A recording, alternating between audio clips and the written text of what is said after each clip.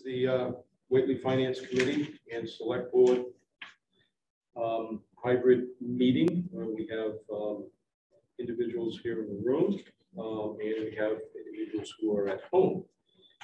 We have Brenda Doherty at home. We have Lynn Sibley at home as well. And around the table we have, could you please announce yourself? Donna Wiley. Fred Barron, Select Board. Dan Kennedy, Finance. Jim Kirkendall, Finance. Paul Antaya, Finance. Tom Maher, Finance. All righty. So I'd like to open the meeting by, everyone had a chance to review the minutes from April 5th. Do we have a motion? We accept the minutes. Second. All those in favor, we'll take a roll call because Brenda. I'm here, but I can't vote on this. Okay, that's right. It wasn't. Good point. Okay, let's just vote. Yay? Aye. Aye. Don't get a vote. That's right. You don't get a vote. Aye. Aye. Jim, aye. Jim? Paul, aye. Aye. Okay, passes. All right. The next piece on our agenda is to review and discuss Personnel Committee recommendations for FY23 operating budgets and items related to FY23. So we will start with Personnel Committee recommendations. Okay. Do we have any thoughts about these recommendations or the process of the recommendations at this time? Anybody want to start this? Okay. Yeah. Go ahead, Dan. I feel as though it's too much, and I think it's basically a double dip because of the raises we give out, and then we turn around and give them a big COLA. Whereas the older taxpayers in Whately don't get that. We get normally a smaller COLA, an increase in our Part B insurance. So I think that we have to scrutinize this, try to bring it down. It's come to our understanding that the Personnel Committee uses both the CPI and uses what is being dealt with at the federal level with Social Security. I have a letter here from the Social Security Department, and it says plainly that it is 5.9%. Along with that, though, it's the largest increase in 40 years for COLA. And if we go back to 2021, it was 1.3, 2018, 2.0. In addition to that, we have a situation with Social Security where Medicare is tied into it. So you can get an increase in Social Security, but you're also going to get an increase on Medicare costs that will come from it. Okay, so there's that point. And I certainly think that has to be taken into consideration. Part of the Personnel Committee, part of their decisions were to increase the level of compensation for certain positions in the town based on looking at averages or median salaries amongst 10 towns around us. I don't think that's a bad approach. I don't. I mean, you got to try to compare apples to apples. You got to do something. Got to start somewhere, right? So I looked at those 10 towns, and over the past 4 or 5 days, I have called each of those towns to determine what the COLA is in each of those towns. The only town I couldn't get a hold of was Hinsdale, and I called them 4 times, and I still could not. And they don't have anything. They don't have anything on their website except that they do not have a personnel committee, and the Select Board and Finance Committee makes the decisions, it appears. Okay. So when I looked at the other towns, and I also included Sunderland and who else? And I had Williamsburg in here as well. And the range for COLA went from Ashfield at 7.5% down to a couple of towns at 2.0. Okay. Now, the Ashfield's an outlier because in discussing this with them, this is the first time they've given a percentage COLA. Prior to this, they give 75 cents an hour, up to 75 cents an hour increase to their employees. So this was kind of a one-off. Very hard to compare us to Ashfield. So if you throw out the high, you throw out the low, you have an average of these towns at 2.417 for a COLA. And those towns are Ashfield, Buckland, who has not decided yet, Conway, Hatfield, who has not decided yet, but they are in the 2 to 2.5 range. Conway's 2 to 3, more likely it will be 3. Leverett's at 3, Pelham 2.5, Shelburne 3.5, Shrewsbury 2.42. West Hampton, it looks like it's going to be 3%, but it was 2.5 last year. And Sunderland is 2.5 for non-union.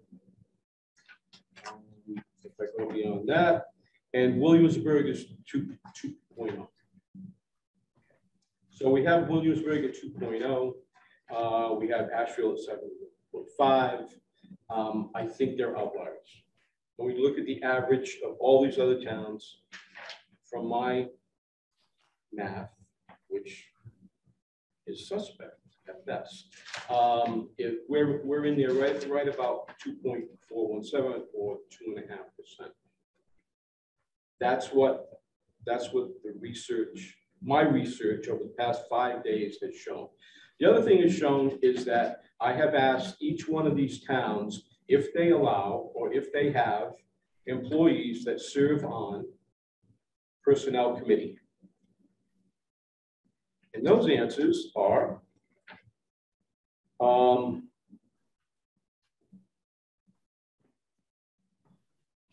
no, 1 yes, Sunderland. 92% of these towns do not have employees on their personnel committee. So I think we discussed this before, and I think it's a conflict of interest. And I like to throw that out to the floor and what you think of that factor. Anybody want to comment on that? My only comment is that within the purview of the Finance Committee, Is what? the composition of the Personnel Committee. Is the composition of the personnel? No, it's not. No. What would come? What the discussion may lead to is either an article on town floor or some other kind of town vote. So the town. Well, yeah, but it's not relevant to the Finance Committee's mandate. Well, it kind of is. It kind of is, because I think it sets the stage for how COLAs are determined in towns. The recommendation. Okay. But it's just an aside. It's not going to have anything to do with what we decide here, but It's not a budget issue directly. not a budget issue directly, but it does affect a number in some way, shape, or form. Okay, so let's get back to the COLA number itself. Lynn has a question. Okay, questions, Lynn? She wants to know who is going to represent like interests. If you don't have, what she's saying is if you don't have an a town employee employee representation. on the personnel committee, who's going to represent them? And I agree with that. Yeah, I asked that question on a few towns, and a few towns said that they would bring in an employee to act as an advocate, but they were non-voting. So that's the that's what the town of Deerfield does. That's what the town of Conway does, and I would imagine that it wouldn't be hard from to do that. We have a comment from Joyce Palmer Fortune that she feels the town employees. Joyce, is that a comment, or is that your? That's a comment to Lynn had asked who's going to represent the employees' interests. Normally, when you want someone to represent your interests, you form a union or you hire an attorney.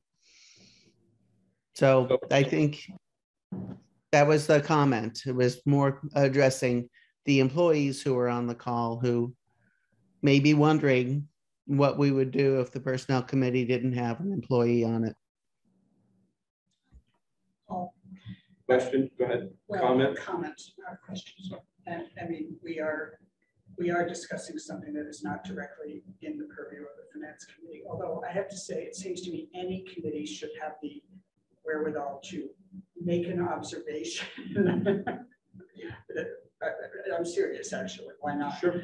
So, but it seems to me that the committees that vote on the town's budget should, of course, have as one of their objectives making sure that staff members are paid adequately so that we recruit and retain the staff members we want. And that's part of the, an advocate. I don't think we have to assume immediately that a different model than exists now would lead to an adversarial situation. I think that's a leap to go to that immediately. I think we want to avoid that, but I believe that it's important that everybody realize the world that is around us and how the other towns are approaching the same issues. And I can tell you, nobody's happy. Nobody's happy about this. Nobody likes to talk about it. Nobody, it's not a fun time for anybody, but it's something that we have to deal with. So getting back to the number of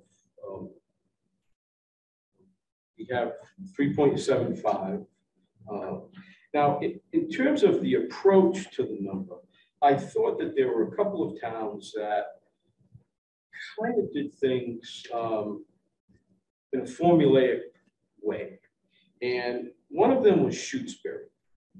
And so what Shutesbury does is it looks at the CPI for New England. It averaged over 3 years, year after year, month after month kind of thing, kind of a rolling average. But at the same time, they put a cap on it. High of 4, a low of 1. So that's their range. And if for whatever reason the CPI is high over time, they said that they would take a look at that again. So, but it is a formulaic process. It has some merit to it. So I thought that was kind of interesting. And then there are a number of towns that have the composition and what of the personnel committee in their bylaws. Others do not. Some have no personnel committee whatsoever. It's just a select board. Some is just a select board. Some is a select board in the finance committee. So it kind of runs the gamut out there. So I think we've had a chance to discuss it. We've had a chance to look at it. It's something that was held over from last week, and certainly the week before that. So Do we have any recommendations? We have a question? Do any of the towns you talk to have step increases? Amy, I can't hear I you at can't. all. I Do can't any of the towns you talk to have step increases? have stepped increase. No, in fact, you know, I was over in Sunderland this afternoon, and they will be discussing that. That is on their agenda, to look at stepped increases for town personnel, just like the schools have, or something similar to it. But no one else really had any. They didn't offer that to me at the time. It's probably another question I should have put in there. But, you know, based on our conversations, it only came up once, and that was in Sunderland, and it will be explored there. You have questions or comments? I would just comment on the Shutesbury system. Yep. Might normally work well, but the situation like we have now, we've got a big 1-year spike in inflation. To take a 3-year rolling average does not adequately reflect current circumstances. I guess probably would. That, you know, right now we're in the middle of an abnormally big spike in inflation. Right. Yeah. But if you go back to the past 2 years, inflation was low. To average them out doesn't help people pay for gas or food now. Right. Okay. Right. I agree with that statement, but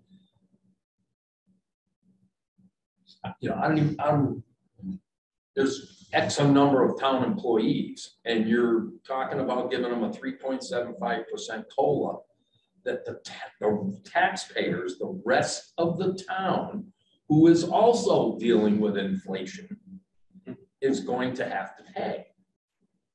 And I don't think that's fair. I mean, you know, it just doesn't make sense to me. It's too much of an increase. I voted no for it. My comment was only about the formula. The formula, yeah. That we're talking about. Yeah. To talk about the, you know, particular increase or whatever, in this case is a different, another discussion for 2 minutes from now. Yeah. You know, some other points that arose during the process is that, you know, how we, and I believe in this, you take the towns around, you see what they're doing, and, you know, you're comparing positions within each town, and we have a few positions that look like they're in back of the average. And then, so a couple of things. One, if that's going to continue to happen, that we're going to take these 10 towns, we're going to average them out, see what the median is, are our people at it, below it, or above it? Then we have to know, I think we have to start taking a look at total compensation. We pay, you know, healthcare, there's other factors that go into it. And so that is a key point. The other point is, I see we have these positions that are behind. Do we have any positions ahead? Do we have any positions I at? have to look at the stuff, but there may be 1 or 2, but they're not up there. They're not, we're not paying, you know, 8 or 10% more for anything really. If anything, we're usually on the low end. Well, I think that's something that, but as a personnel committee, you're recommending to the finance committee, I think as the finance committee, we would want to see that this is the percentage of employees who are at or above the average of the towns. Yeah, somewhere that. And here are the positions that are not. And we see that. We see those that are not. Okay. Yeah. So I think you have to see both sides of the coin. Go ahead. Okay.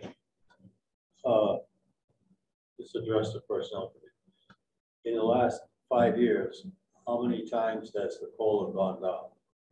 Never. And that is, I think, a major problem. Because if you look at others, the COLA does not always, should not always increase. There are years that you should get less of COLA. And we do as retirees. Yes. And if the personnel committee keeps increasing COLA, escalating that, along with comparing with other towns, we are just going to be pricing the taxpayer tremendous. It shouldn't be like that. No question. No question. Look, we all, I think, appreciate what our town employees do for this town. Yeah. I think we also have to appreciate that the private sector residents, taxpayers of this town come up and pay that bill every single year. And that is why the town can progress and go on, because of the private tax dollars that are collected and move the town along. Joyce. I just wanted to ask a clarifying question. And I don't know exactly, was it Dan maybe who was speaking earlier? When they say the COLA is always going up, are they saying that the percentage goes up every year? Or are they saying that there is a COLA every year? I don't know which one they're objecting to. That the percentage goes up every year? Because I don't think that's actually true. But generally cost of living does go up every year. Usually not as much as it did this year. Right. But the percentage is not going up every year. So I guess I wanted a little clarification there as to what they mean by the COLA going up.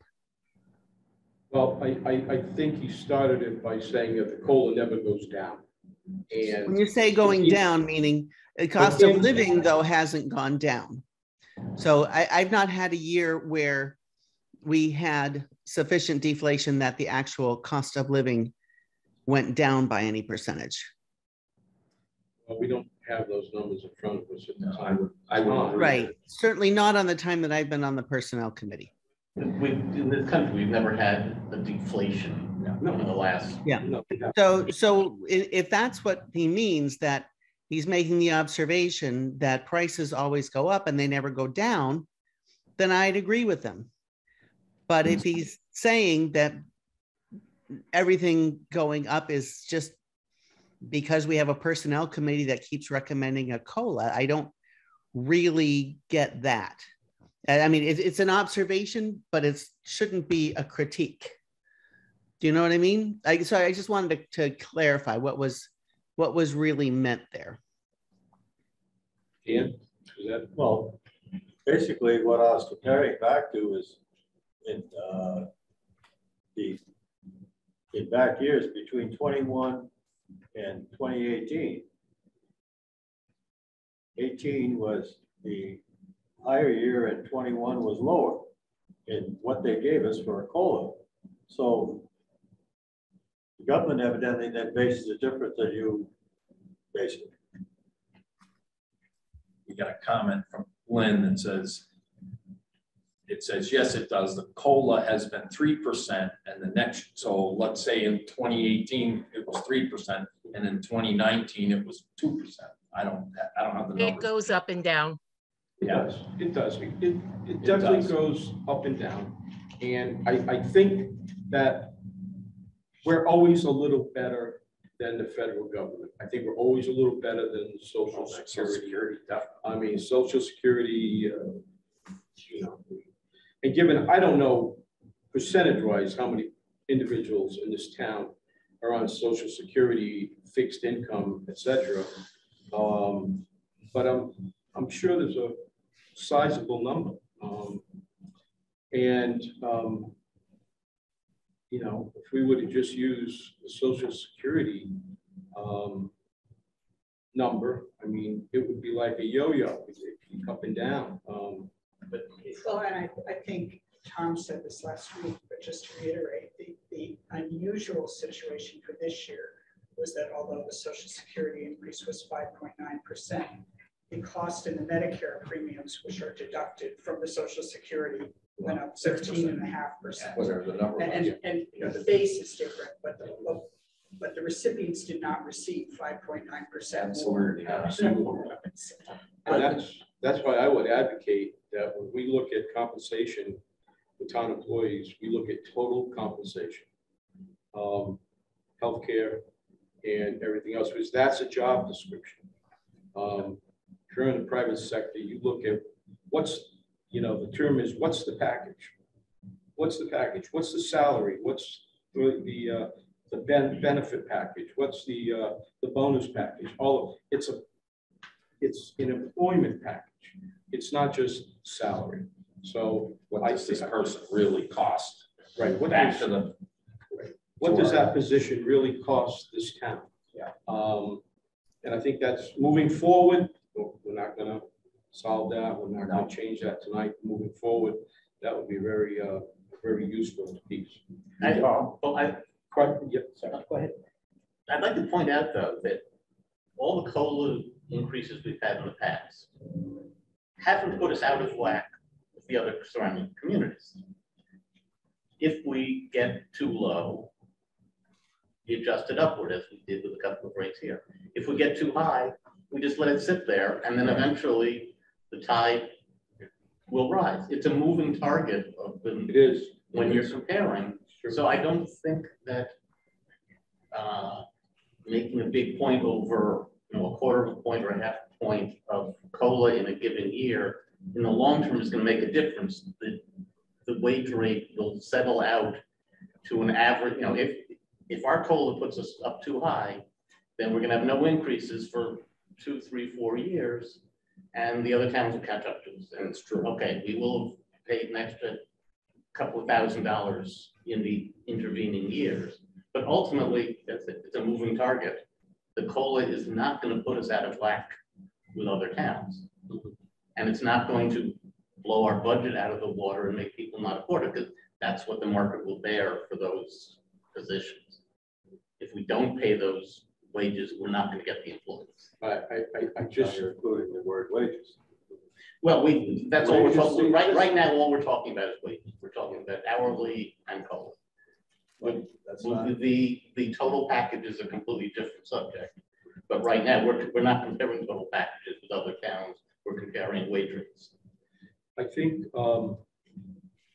employee consultants would say over time that that employees that leave any organization, that salary is usually not the top reason why they go. And you know, again, that's a different. Right now, we're just talking about the dollars and cents. Yeah, right. We don't have the information from us about insurance packages or anything else. No. We're talking about and we don't wages and COLAs. And we don't have 10 years of COLAs going backwards to look at right now. No, you can suggest that. But we've got institutional memory. We know that our COLAs tend to run in the 2 to 2.5. 2 to 10. What was last year? Anybody remember what was the last 2.5? I forget. If it was 2.5. We're usually right in that. Yeah. In the 5 years I've been here. Yeah. I mean, that was 1 year, it was 3. But once again, you know, if we come in too high 1 year, that will even out over time, because we'll just the wage rate for that position we will keep stagnant until the other towns catch up to us. Well, that's, I never really quite looked at it like the way you're saying, Fred, but and I'm not gonna pick on any one person, one employee, but and I understand, let's say somebody gets a $2,000 COLA. Yeah. That's gonna raise their base salary up. So next year, when we look at, maybe they want a pay adjustment or whatever, we can look at the other 10 towns and they're right where they ought to be. They're not, so they don't get an increase. Right. But they're still gonna get another COLA. As is the person in the other community as well. That's true. That's true. But But the COLAs, all I'm saying is the COLAs aren't pushing us out of line with anyone else, because everyone else is getting COLAs. Right. And if our COLAs turn out to have been too big, that will rectify itself over time. Well, and besides that, the benchmarking that we've just done is based on the salaries that people have now. Right. I mean, I can't find it right now, but Brian gave us a chart that showed pretty much every position in 10 or 12 other towns, and that did not look like we were wildly out of whack overall. So with all due respect, I don't think we have to dwell too much on what percentage increases were given in previous years. The question is, where are we now? And what do we do that's right? Yeah. I fear that Go ahead, Jim. it may be difficult to collect total compensation data from these other 10 towns and may muddy the waters enough to make it more challenging than it should be. Yeah. So That's I totally. have my reservations about looking at total compensation just from the standpoint of gathering accurate data from all the other towns. Yeah. you know, every job varies in a little degree from town to town. Right. Right. It's going to be comparison. You know, some of them are required to work 40 hours a week, and then anything over that, they get overtime.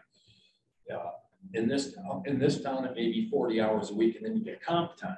So, you know, it's hard to compare. We've tried that before, and it's difficult to compare. Yeah, the total packages are going to be apples, oranges, peaches, pears. I think most towns are paying the same health insurance. You know, we're paying 70% or whatever it is, 75%. And most towns are in that same, we're not out of whack one way or another that way, I don't think. No, in general, on most things, we're not going to be out of it. We're going to keep balancing and making adjustments so that we're roughly in line with the other towns. Exactly. Before Fred and before Jim, Joyce, you had a hand up. Yeah, I just forgot to put it down from the previous time. Oh, okay. Okay. I think it's a good discussion, and I think the Finance Committee has to come up with a number. And I will reiterate that 1, 2, 3, 4, 5, 6, 7, 8, 9, 10, 11, 12 towns that I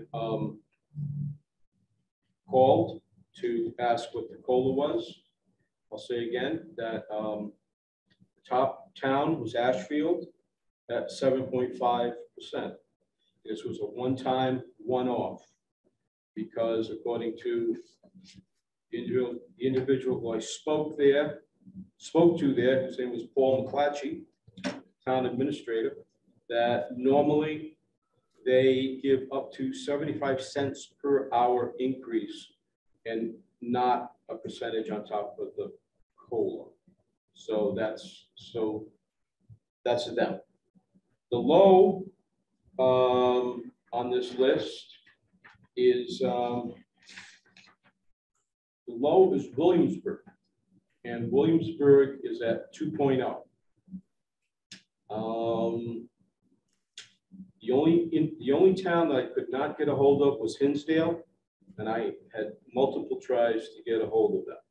Okay, but that didn't happen. So when you take out the one-off high of Ashfield at 7.5, and you remove the low of Williamsburg at 2.0, we have an average of right about 2.417. Excuse me, Paul, you said some of them haven't made the determination yet. And yes, How many of those have not determined yet? we have We have a not yet, but what is recommended in Hatfield is 2 to 2.5. We have a not yet in Conway. Conway is a 2 to 3. Their unions will be 3% unionized.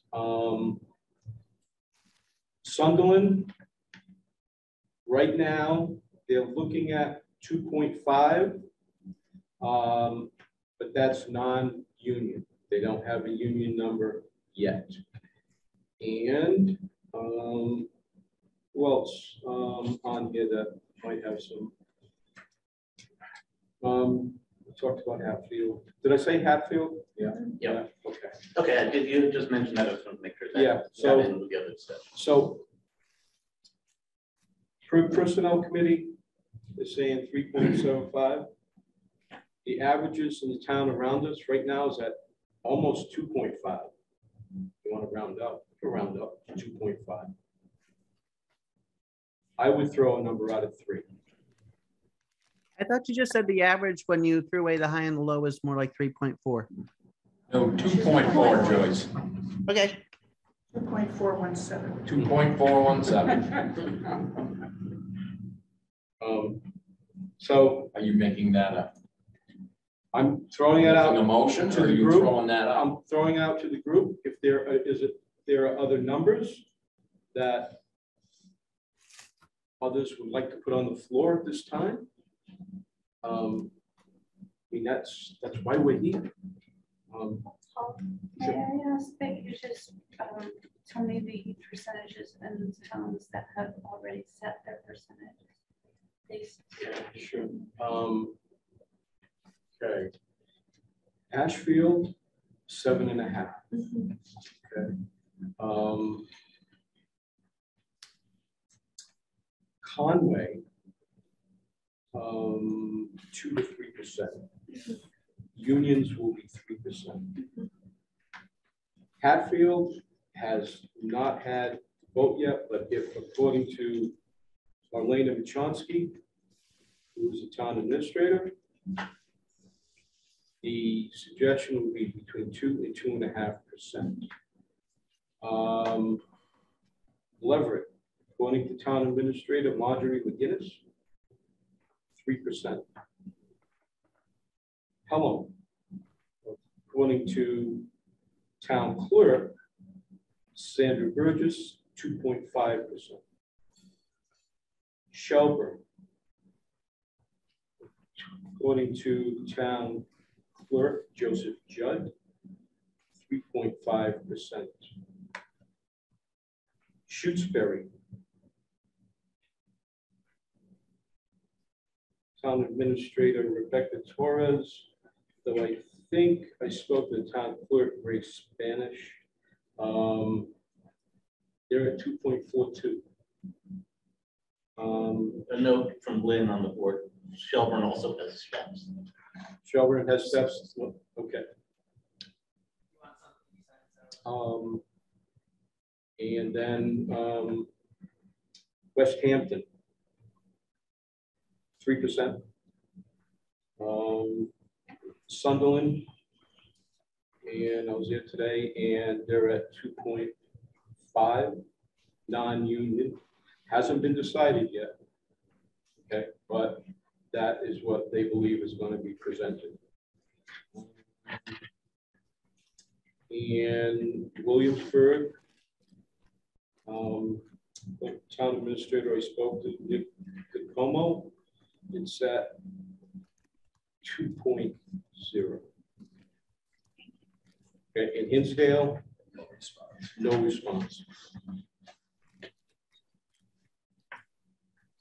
That's what we have.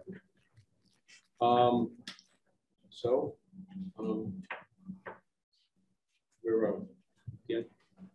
I would throw out a number. I would say I would go along with 3%.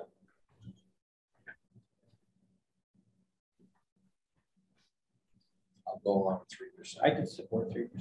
3%. Donna? Yes. And Brenda?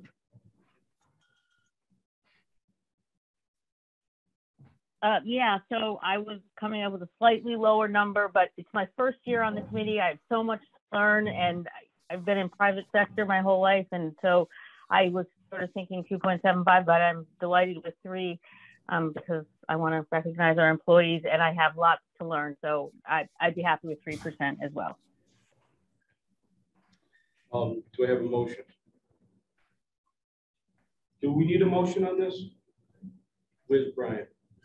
We play it safe. I think we should. Yeah, I think you should. You probably need a motion because Brian's got to plug that number in. Right. Yeah. Okay. Go ahead, Dan. Okay. I would make a motion that we change the recommended COLA to a straight 3%. I'll second it. Okay. All those in favor? Aye. Aye. Aye.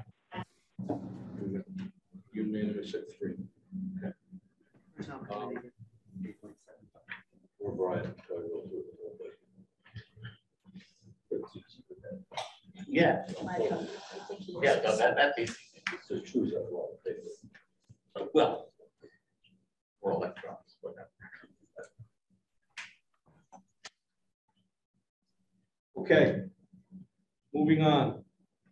Got to look at the operating budget and everything that's related to it. What about the What other? about the other person? We got the personnel, Recommendations. Rec thing. I was There's a host so of them. taken on this that I forgot about that. God bless you. Okay. Where are we first? If I can ask a question about this, I don't know if you even know the answer. Sure. Is the Personnel Commission committee responsible for recommending whether this position be filled or simply No, for doing a job description? just doing a job description Okay, just- and I guess. right. Yeah, I just want to make clear what the framework of the discussion is. I believe it's a select board decision. Oh, I think you're right. I just want to make sure that We just- the terms of the debate are not that we're debating a No, we're not. recommendation to. We're not deciding on, the personnel committee did not decide on need or anything. We just Clarifying that. yeah.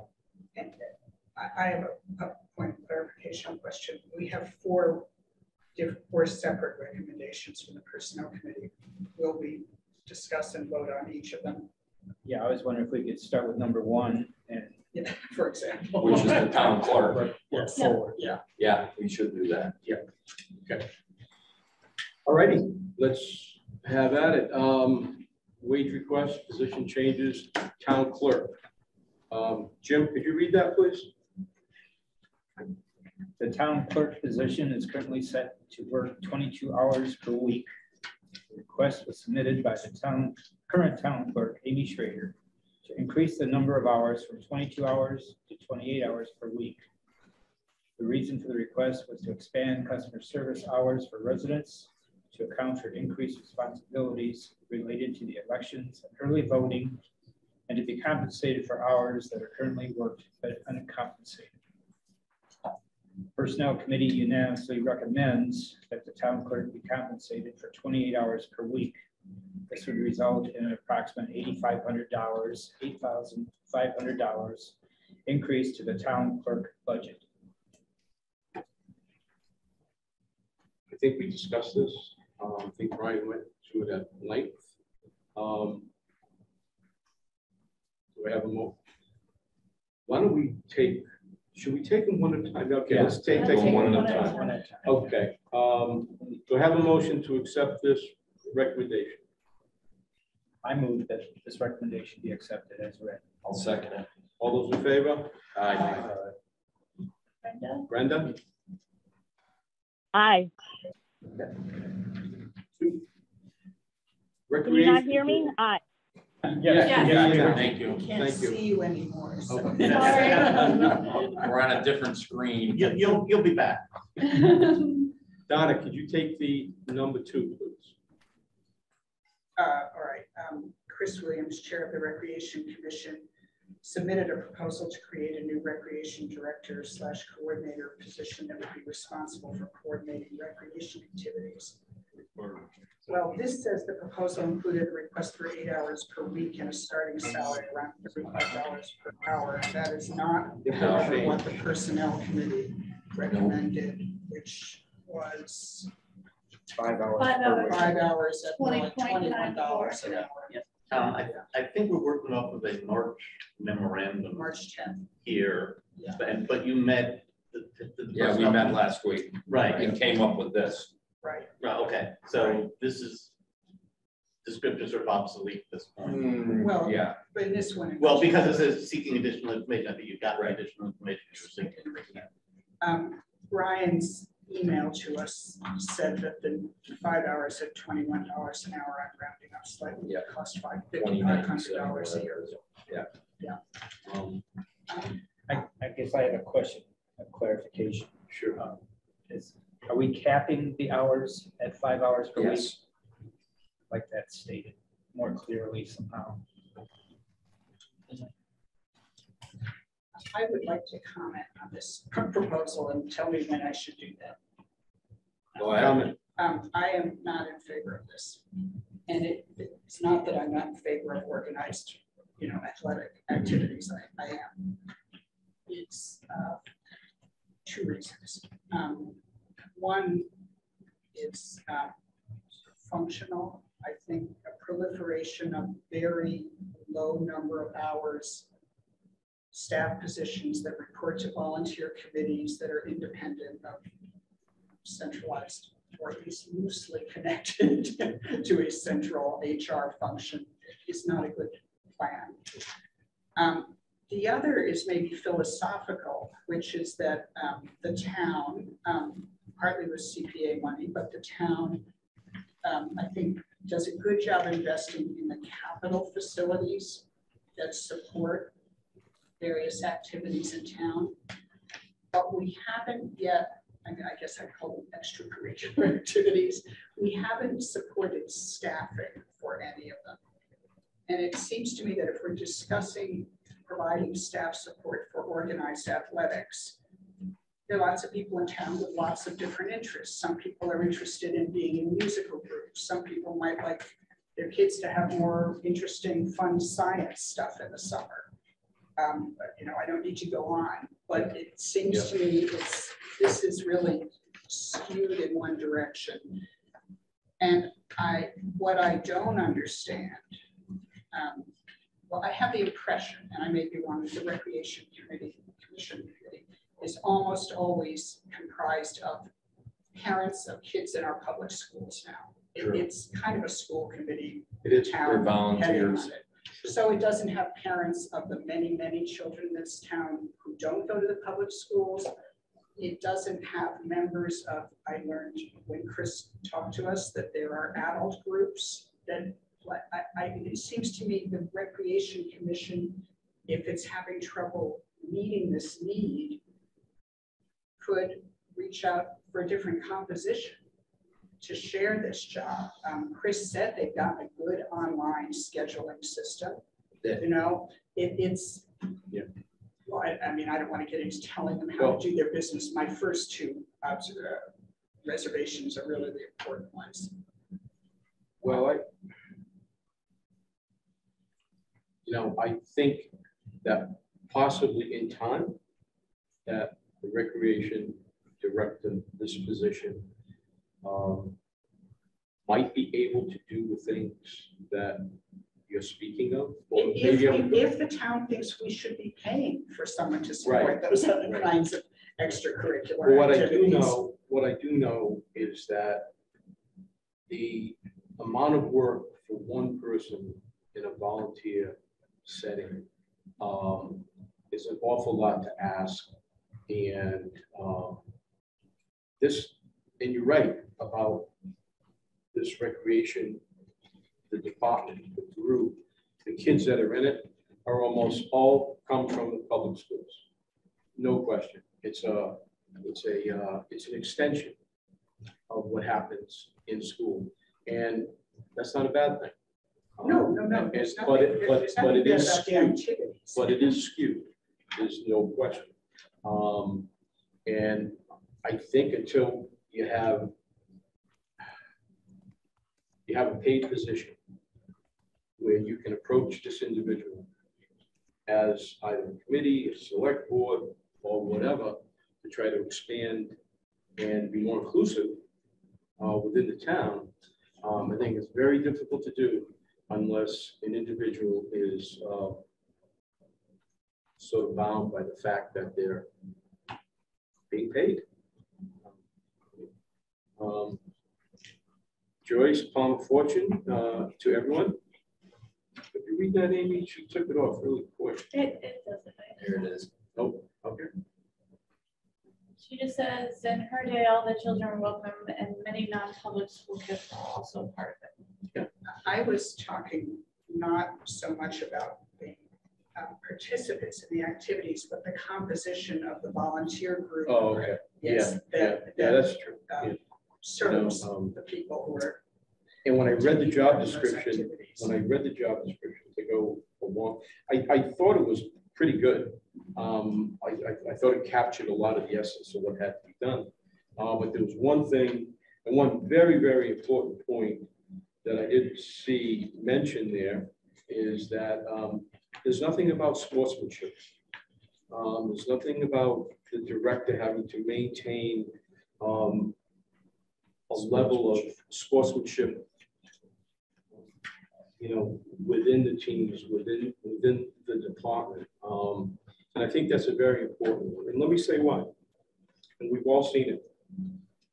You have parent volunteers, which God bless them, they're there. And I've seen it time and again where teams get stacked because dad wants his kid has 3 friends that they're all real good ball players, so they're all going to be on the same team.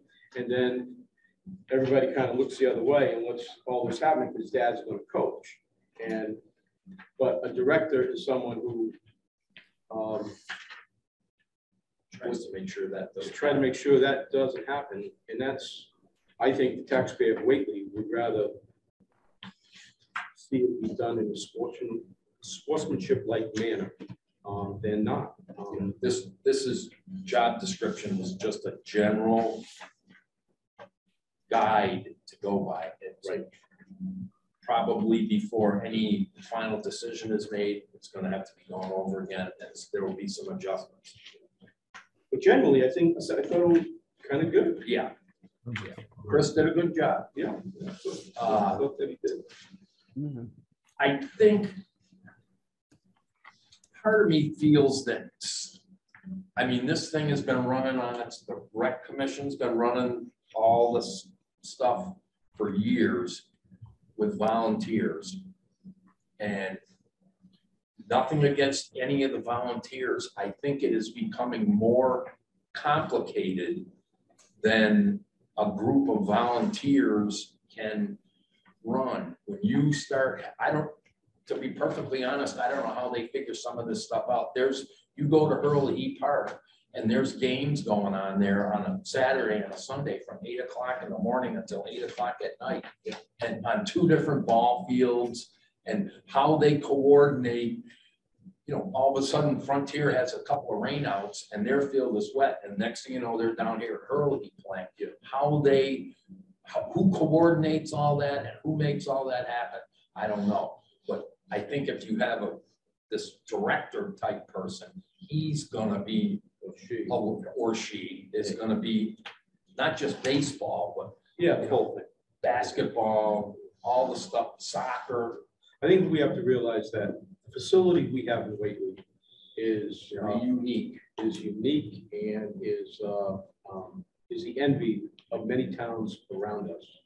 I think we need to run it. That's why I had hoped that we would try to increase user fees to the extent of paying for this $5,500 a year for this coordinator.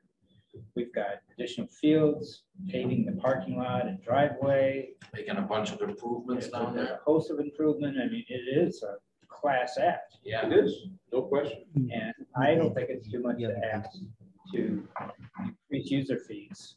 And 5,500 with all the users between adult leagues as well as the school leagues and everything. Yeah, the rec department has a revolving fund. They're They not, do. they're not Yes, they do. reliant entirely on town funds. Yeah. Is this 5,500 all fees that are required? No, the 5,500 was the 5,500. increase It's uh, the increase in in the their budget as a result of the coordinators. Right. If I remember correctly, the current balance in that revolving fund is 16,000 or so. But I glanced at the numbers the other day. I don't know if they have anything that they owe off of that, or, but that was the balance I think at the end of March. Just to give you an idea of, you know, what level money the revolving fund sits at. Joyce has her hand up. What do we have? Joyce has her hand up. Okay, Joyce. Thanks. Just to add to what Tommy said, and maybe this addresses a little bit of what Donna was thinking of. Looking at that job description, and I've got it up here on my screen somewhere. There we go. The task, the closest thing that comes to the sportsmanship is promote health, physical, and safe activities for all families. But everything else that's on there are really administrative things. The administrative load that the committee carries, I mean, it has to get done, it has to get done right. And that is a bigger burden. And that's the burden we're trying to lift off of this committee of volunteers. So if one person just takes care of the, you know, all of the kind of the administrative things that are listed there, and like recruiting volunteers and distributing information and doing the communication and ordering the supplies, and taking care of the invoices and making sure that bills get paid and that sort of thing. That was, I think, when the personnel committee discussed this, that was one of the big things that influenced us, is that this is really an administrative position. And they wanted to have a pay rate that was like an athletic director from some town in Boston. And we said, no, these are administrative activities, and put this at the administrative assistant salary. And so I know it doesn't address Paul's sportsmanship issue. It doesn't necessarily address everything that Donna mentioned, but it's mainly seen as this committee needs administrative help. And this is one way to address it, to give at least one of those people who's taking a leadership role. We also said that the person would not be a member of the board that oversees them, right? For reasons that seem, you know, reasonable. There was one last little thing in the back of my mind about this. And apparently it's gone out the other end of my brain as well. But I guess I don't see this as we're making a huge commitment to sports. Oh, no, I guess it would be good to clarify, does this money ultimately come from their fees? I know it's a part of their budget, but my understanding in the past was everything in their budget was paid out of their revolving fund. So that maybe that's not the case, but my understanding is this isn't something that increases the general tax rate, and that they will have to make this up with user fees. Lynn Sibley told us last week that they can't be used, that the revolving funds can't pay salaries. Here she is saying it again. Okay. Their I was salaries listening can't to be you paid. Okay, that's. Okay, then that was my misunderstanding. Yeah. No, Joyce, you know, I thought the job description was fine with the caveat of, you know, this person's gonna lead the whole team here, that sportsmanship should be part of it. Yeah, no, I want to disagree a little bit. The leadership is provided by the rec commission, and they have a chair and they have a co-chair and a secretary and all of those. Those people are the leaders. This person is doing the administrative work on their behalf. Okay, that's where I see the difference. And it doesn't necessarily cure your problem. It could be that the people leading the rec commission, you know, are going to stack teams. But that would be more of a policy that they ought to adopt. I don't think it belongs in a job description. I think part of the confusion, and I understand this more now that I hear that the discussion has been, are we hiring a director, or are we hiring a coordinator / administrative assistant, is that the responsibility to coordinate and supervise youth sports programs is not what you're going to ask the administrative support person who's paying your invoices and keeping the schedule to do. I think it's, I mean, I understand that's not our responsibility, but I think that is confusing. A little bit. Okay. I make a motion we approve it. We have a second. I second. All those in favor? Aye. Aye. Brenda? Aye. Donna? No, One abstention. I'm not One- abstaining, I'm voting no. one no. One no. I know the difference. Donna is not Paul hasn't abstaining. really It's a met no. me. Okay. All right. Number 3 really doesn't affect us. It's not gonna cost the town anything. Contractors are gonna pay for it. So 4 is the highway department wage increases. Okay. Amy, could you get rid of that? Okay. Highway Department, Keith presented proposals to increase the following wages. Part-time operator, $16 to $22 per hour. Operator, laborer, 1 to 3 years experience, $20.54 to $22.50, and 3+ years operator laborer experience, $21.22 to $23.25. He suggested that the increases were needed to remain competitive for hiring and retaining trained, qualified employees. Okay. The Personnel Committee unanimously recommends, one abstention, that the following wage rates be increased. As previously stated. Okay. Seeing how we have someone on the Personnel Committee who represents the Finance Committee. We kind of touched on this last week, that the part-time operator is somebody Keith brings in to help plow snow if we get a lot of snow. And, you know, I said personally, I wouldn't get out of bed in the middle of the night for $16 an hour. So, well, 22 is reasonable. Okay.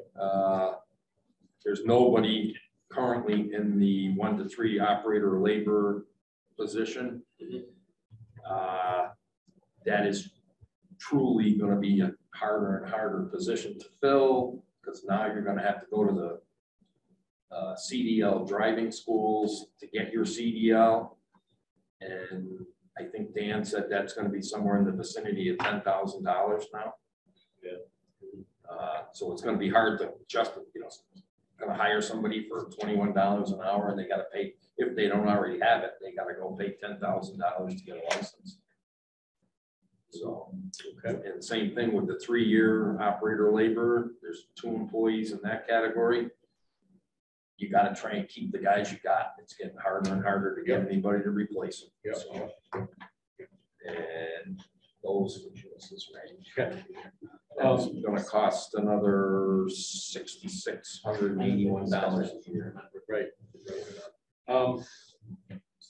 I just would ask you this question, and maybe anyone else can jump in. When we're looking at the median pays for these positions, and we're looking over the 10 towns. Yeah. And we're always talking about the apples to oranges. Do our job descriptions match their job descriptions? Pretty much. Pretty much. I mean, there may be some minor discrepancies, but all in all, they're about the same. It's pretty cut and dry. You're a truck driver, laborer, And you gotta have a hoisting license, and you gotta have a CDL with a class B, blah, blah, blah. There's minimum requirements, so. Any other questions or comments regarding, did Joyce have something? No, that was from She was just questioning what the vote was. Oh. So moved. I make a motion, we accept this, right? I'll second it. All three Hold on. positions? Yeah, let's do all three at once. All three at once. Okay, so it's, the motion's been made, it's been seconded. We will vote. Tom? Aye. Aye. Aye. Aye. Brenda? Aye. Okay. Aye. Okay. Who else is on there? I think that was first. It's the first time. Echo. Okay. What's next? Okay, keep that annual salary survey review. Okay.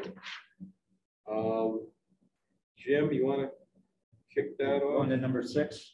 Yeah. The Personnel Committee noted that the police chief's salary is showing 3.8% lower than the median salary for the 10 comparable towns, and suggested that the police chief have a discussion with the select board, as he has an employment agreement directly with the select board. Select board has agreed to increase the salary to the comparable median an additional $2,809 per year. Comments, questions? Anyone? I just have a question regarding the police chief's multi-year contract. Not personnel. Absolutely nothing at all. Yeah, but the select board is Zero. represented. This is not. No, personnel has nothing Okay. to do with the My police point is, chief. the select board is here. Yeah. My question is to the select board. So don't get defensive. I don't want to have anything to do with them. If there's a multi-year contract, one would think at the beginning of the contract, when it's negotiated, that surveys would be collected, salary and total compensation information would be collected and agreed upon between the select board and the police chief for that. Is it 3 years? Yeah, 3 years for that 3-year period. Now, in the middle of this 3-year period, we're asking for an adjustment. And that's what I'm trying to understand better. One might think so. I wasn't around for the negotiation of the contract.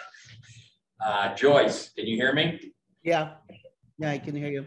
Go The ahead. contract is written such that we can reconsider compensation at any time. That the police chief would get whatever COLAs the rest of the town gets. And that, you know, we can look at their salary at any point, and it doesn't have to be settled at the beginning and only considered every 3 years. Joyce, what's the length of that contract? 3. 3 years. And what year are we in now? Ending I year. think next year will be the 3rd year, so it'll be a year of negotiating. Okay.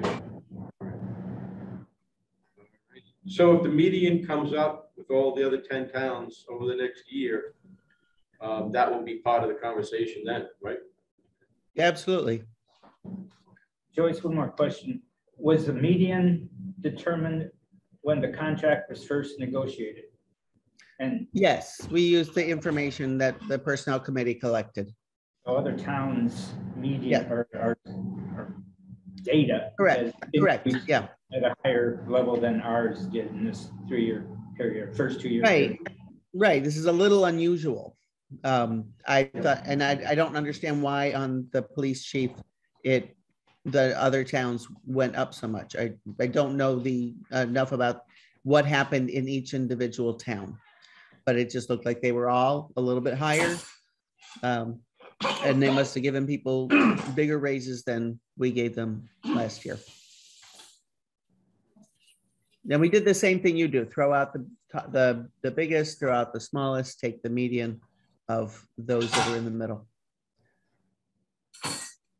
Okay. Any more questions? Brenda, do you have any? No, okay. I thought I saw her hand up. She is just waiting. Sorry. Hi, it's Brenda. I'm sending a text right now, but it's not going. So anyway. Oh, yeah, there it is. There's my question by text. So if we're in, I must have missed this. We're in the middle of a 3-year contract with the police chief, and I definitely want to be at least on par with the other towns. But why, is there a reason that we're reviewing it midway or 2/3 of the way through it? Yeah, what's the reason? We review everybody's salary every year on the personnel committee. And this personnel committee only makes recommendations. Okay, they made a recommendation to the select board, and the select board is the body that takes it up on with the police chief. And he made the case to the select board. And the contract is written such that it allows that. That's the contract that he's negotiated. Brenda, did you get that answer? Okay. Okay. Alrighty. I did get, not sure. Yeah, okay, fine. Thank you. No, it's just that you can see where the thinking conflict is here when we're thinking of contracts, and it's a 3-year contract, and you negotiate the parameters of that contract prior to year 1, and you expect that person or those numbers to be set until year 3, and then in year 3 you look at it again. And he's not an hourly worker, and individuals in town who are forced to or are part of that hourly workforce. I can see their salaries being looked at on a yearly basis, but when you have contracted salary people, I don't know how wise that is. Do we have other multi-year contract positions? I know Brian has one. Brian has a multi-year contract. That's it. Yeah. Everybody else is a regular salary employee or more. Salary or hourly. And this sort of gets back to what we were talking about before with the COLAs and the salaries. But when you do comparables, you're always going to be looking at moving targets because the people you're comparing to are going to move. Mm-hmm. Right. And their contracts might not be coincident with ours. Right. They may not have contracts. They may not be coincident with ours. Right. But that, if he's got in his contract, that it can be looked at, and that we want to keep it comparable, then that's. And it just seems like this is bound to happen, because year 1 contracts are written. Okay. Year 2, well, we're not writing new contracts because we already have a contract in year 1. But in year 2, the other 10 towns, 6 of them might be writing new contracts. Well, their numbers are going to be a little higher than where we started the year before. So when you go back at the end of year 2 and look at the comps are all higher. No kidding, because you negotiated almost 2 years before that, which is why we have contracts. But escalating, But anyway, the contract, as Joy said, the language is in the contract that It was. We looked at. So that's it should be taken off. so that I don't think that's in the best interest of the town to have that kind of language in there. But I may be wrong. So yeah. Well, if you don't do the raise this year, then you've got to do a super duper raise the next year because they're just falling behind. I think it's just easier to handle it on a year-by-year basis. And that may be the case. But And Fred has already made the arguments that if you somehow overcompensate, it's the time will, since we're using comps, that it will be evened out over time. In the long run, we're not in trouble. Well, we hope so. Okay. All righty. I make a motion, we approve the, maybe we shouldn't. No, I'm not gonna do it. No, that's the select board that made the decision, so. But it's a budget thing. It's a budget. Well, we have to, And Brian's not here to tell us whether we should or Well, shouldn't. we have to recommend, don't we? I think we do. Which means we need to make a motion to recommend. I make a motion, we recommend the $2,809 increase in the police chief's salary. do I have a second? I'll second it. Okay, let's vote on this. Donna? Aye. Dan? Aye. Jim? Aye. Tommy? Aye for myself. Brenda? Am I allowed to abstain? Sure. I guess. I abstain. You don't feel comfortable with the information? I'm That's just fine. going to abstain. Okay, you absolutely can. Absolutely. Okay, so next. Okay.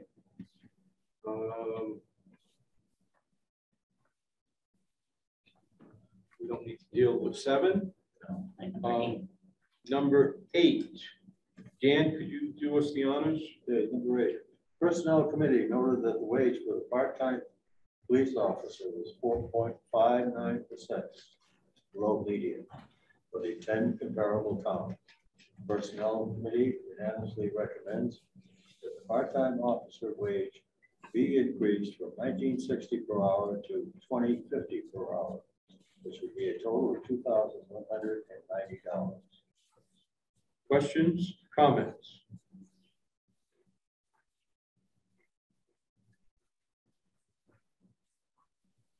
No questions, no comments? Then I will take a vote. Do I have a motion? I make a motion, we accept it. Second? I second. All those in favor? Aye. Aye. And Aye. Brenda? Aye. Aye. Okay, that's unanimous. Okay, let's pass next.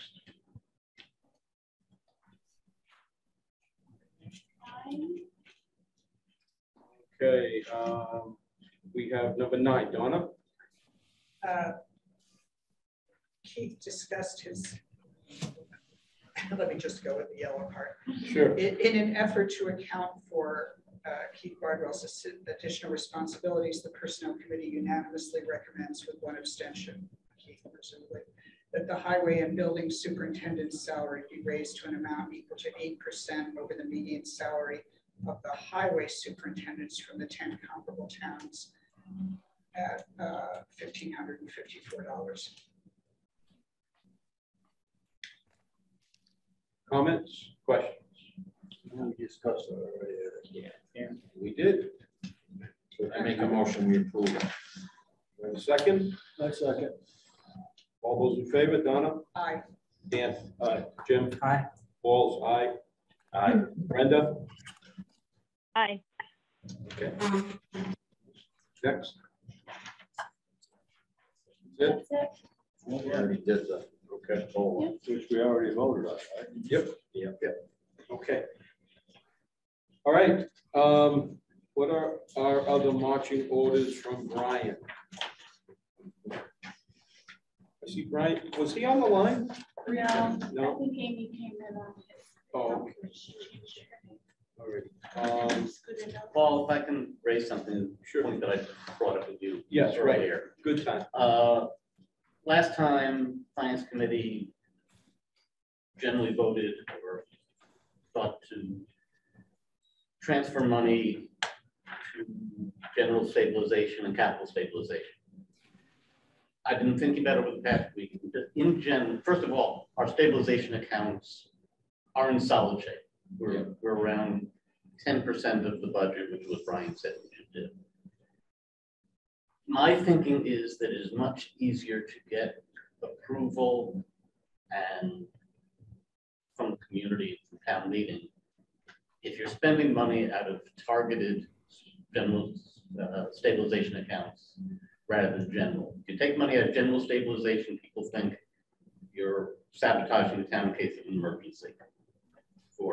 I think it's probably better practice if we either transfer these monies to building stabilization.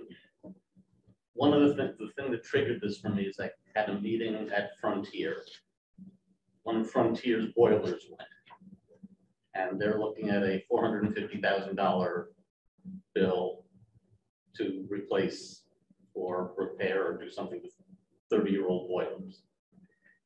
And even worse, over the next several years, they're looking at millions of dollars for the roof of Frontier. One of the members of that committee from Conway said that they've set up a school stabilization fund for their elementary school to cover potential very large expenditures, which I think is an excellent idea that maybe we should consider here. The school will need not a new building at this point. I'm not talking about nickel and dime repairs. I'm talking about things like roofs and boilers and Air conditioning. Does Frontier fall under the one we already have for our town village? no, Frontier, So you're saying make another one? this is for worded the same way? our school. The elementary schools. Strictly the elementary school. It has nothing to do with Frontier. Yes, for town buildings. Right. Well, the building stabilization fund, we could include it there, I guess, if we wanted to, or set up a separate fund. I just think it's much easier to present to town meeting spending out of a targeted fund than spending out of a general fund, which is seen as leaving yourself vulnerable. Mhm. Even though those funds we know and have heard are in adequate shape. When you go to town meeting and say, we want to take this out of our emergency fund, it doesn't play as well. Even though it's the same money. Yes, Fred, I've only been to 12 annual meetings. Yes. I have never heard any concern about which stabilization. fund We is rarely being take money out proposed. of stabilization. Well, I have certainly been at meetings where we did, yeah. So you were using the Okay. passive voice, and I'm not sure whose opinion you were representing. I'm my own. Uh-huh. I think it is easier to sell something to someone that we are taking money to repair the school at a fund to repair schools. from my point of view, Fred, I don't want to make it easier. I want to make it harder for people to spend money, even though it's their money and it's in the town bank account, so to speak. I don't think we should make it easier for them to spend it. I want them to know exactly what we're spending it. Well, the stabilization accounts, almost by definition, are rainy day funds for specific. Yes, well, we have a general stabilization, which is our quote unquote bank account. Right. Then we have special accounts, vehicles, town buildings. Well, and then there's a general, at a bad term, capital stabilization fund as well. Yeah. But I think that when we get an emergency at the school, roof starts falling, I think it will be, we want it at that point to be easy to fund an emergency project. Like in the same way as we did this year with the police vehicle. There was absolutely no objection at all. No, because it was in vehicle stabilization. Because we had set aside for that particular expenditure. There was very little discussion. And there was very little discussion, and I think there, again, my opinion only, there might have been more speculation, more conversation about it if we had to take the general stabilization from 361,000 under 300,000 to fund the cruiser. To fund a cruiser. Possibly. But you began your proposal talking about the opinions of the general public at town meeting. And now we're talking about a decision, a police cruiser decision that has only involved this committee and not even the select board yet. So I misspoke.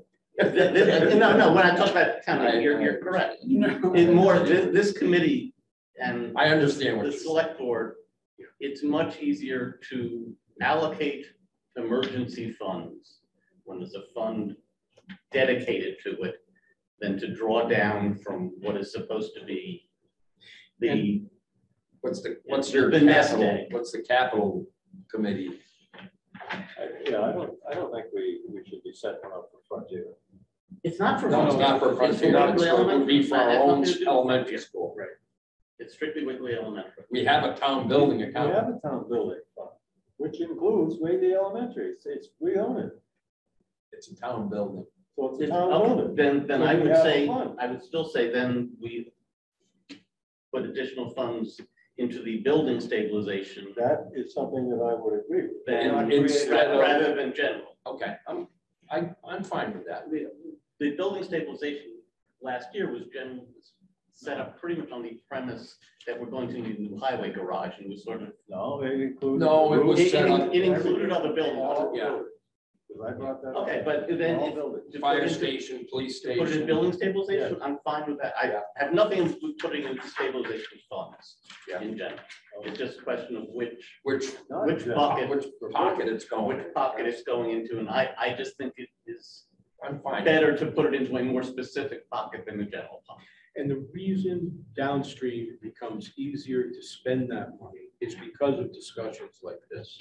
Because we know we've hashed it out prior, and then when the bill comes in, I'm not arguing I about think- where we're gonna pay Right, it from. right. I think right, people feel good exactly. about the fact that we anticipated these kind of bills, and we have the funds there ready to pay it off. or to pay it So down. essentially, all I'm saying is then to take that 95,000 that's earmarked for those two funds, for 45 for general and 50 for capital, and move that to building fund. Not all of it. Or some, A whatever, portion of it, yes. Not all of a it. substantial portion of Yeah. it.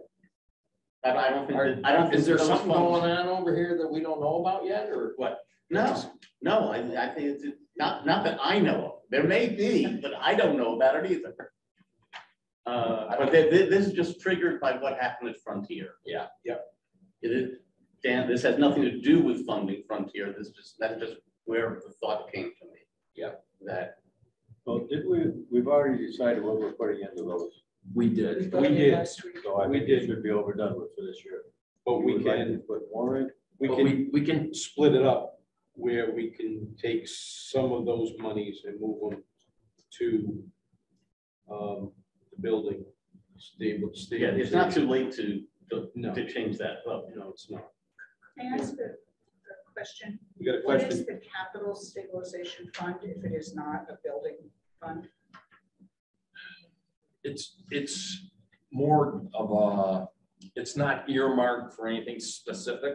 Right. Could be a fire engine. It could be, it could be anything. It's any tangible object. Right. Yeah. Any, Right, I For forgot about the town vehicles. expense, I forgot about the I mean, vehicles, if there's a, even though the town, the water department has an enterprise fund. Right.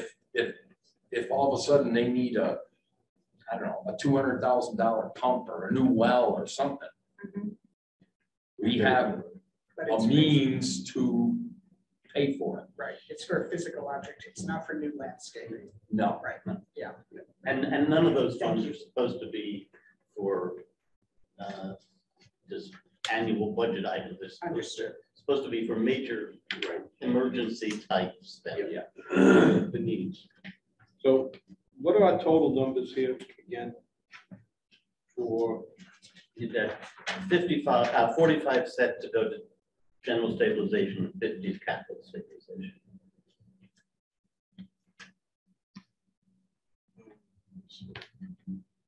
general capitalization. So,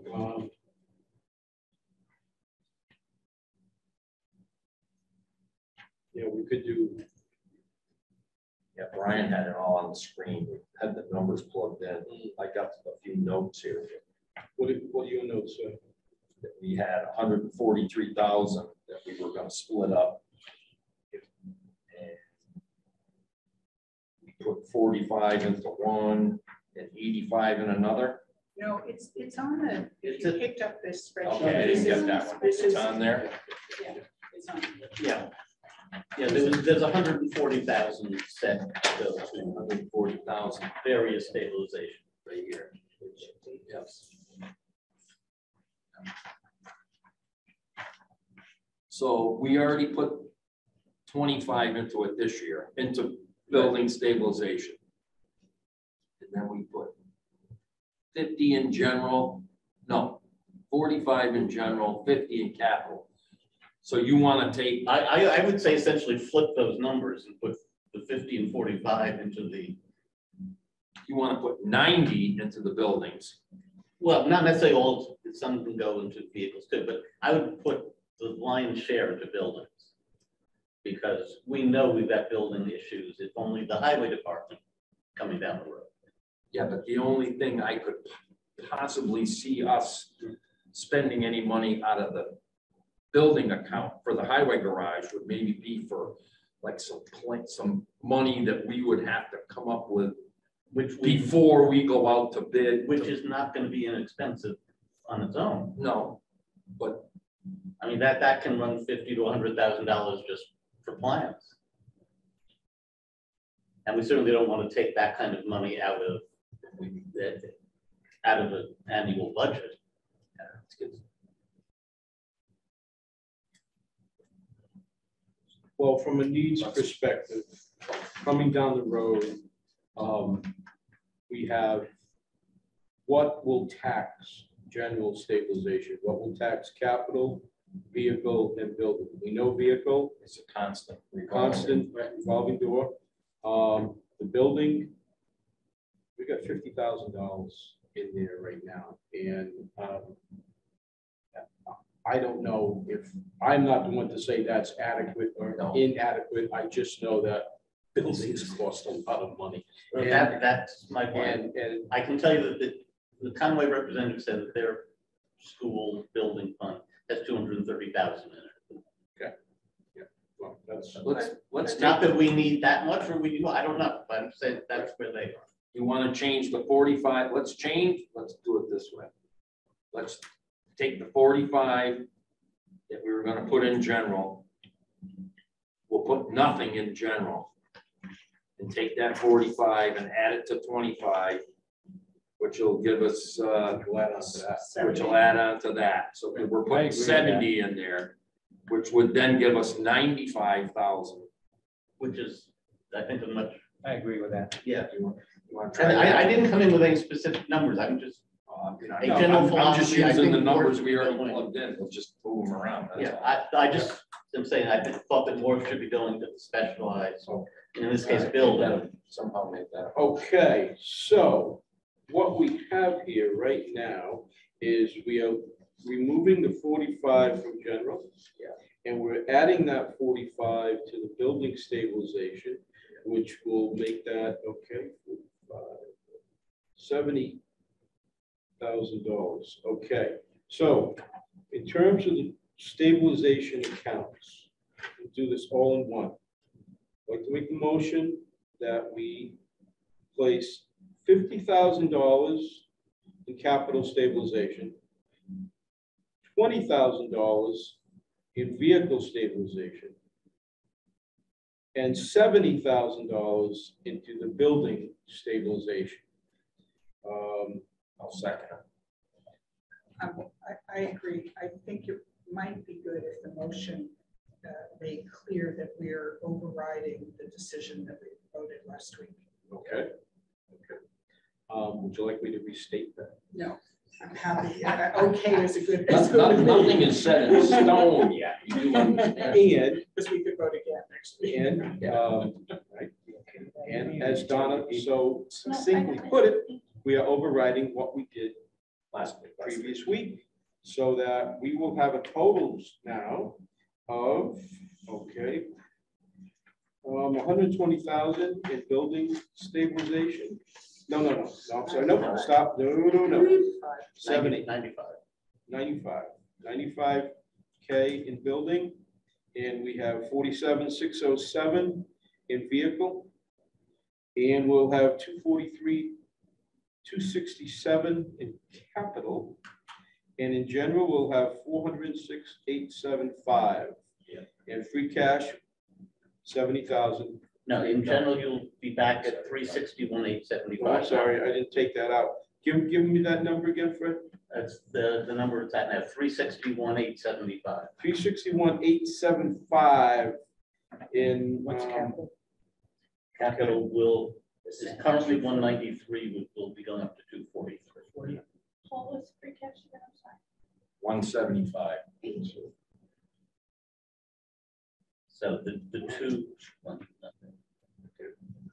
Free cash is 7307. Is this wrong? Oh, this because this doesn't have Because a early it doesn't have payback. right. Right. Yeah, there's a little line. We're hoping we're gonna get paid back and we're gonna have 175. Right.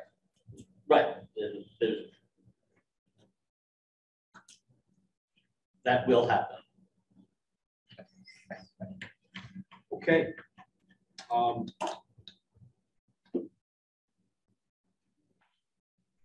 What we said. Yes. Next, You didn't actually vote. that's next.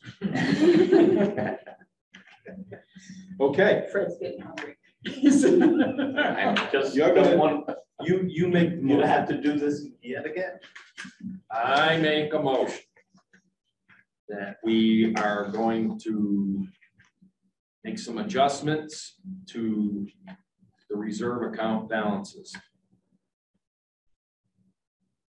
The general stabilization account is going to have 361,875,000 in it.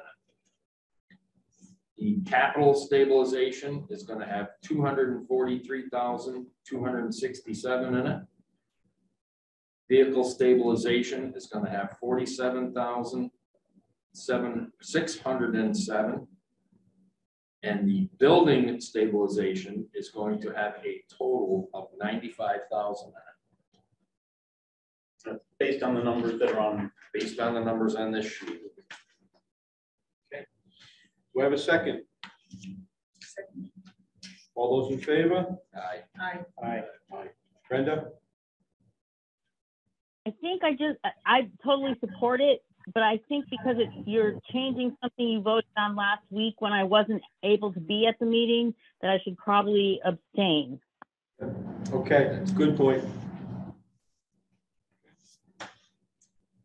All righty. Okay. Now, what's next? Amy. Come on. Be up, Ryan. No.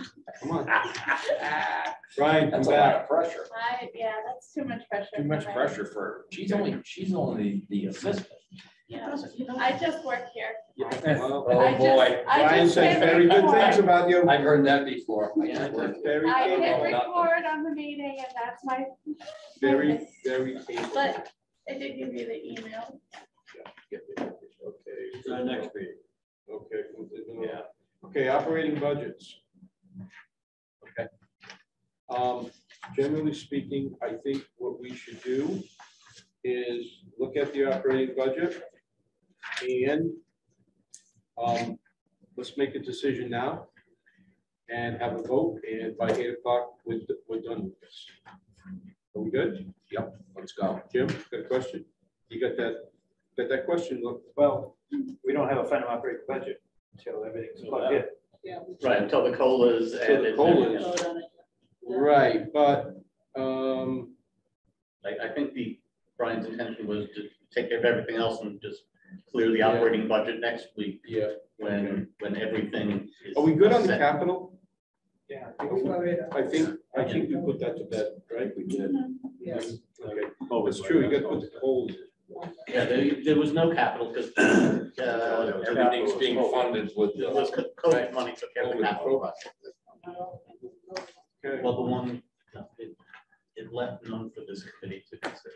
all I right. think we're done. It was all I think, either I think that's probably it. CBA Any further or comments or questions? Next COVID, meeting? other- Next meeting. When does he need us? I mean, It says on your email. all right. Oh, yes, and that's what done. Who's got a calendar? Anybody have a calendar? I can get one on my phone. Please.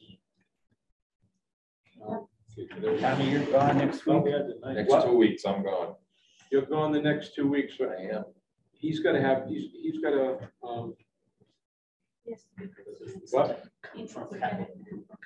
When does he need it? Should be next week. Over that. Yeah. We'll let him finalize. Is he gonna be back though? I mean, he's gotta be here.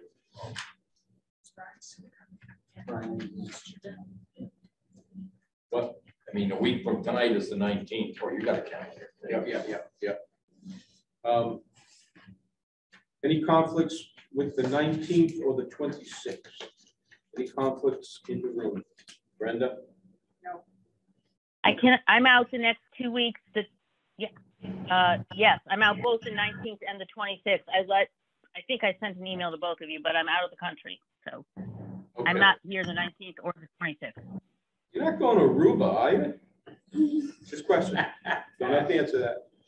Well, you know, COVID's probably going to cancel this trip, but anyway, I'm going to the Dutch Oh. waterways, and I Check over sent now. Brian an email. I probably should, anyway, sorry, but I'm out the next 2 Tuesdays. All right, well, have fun.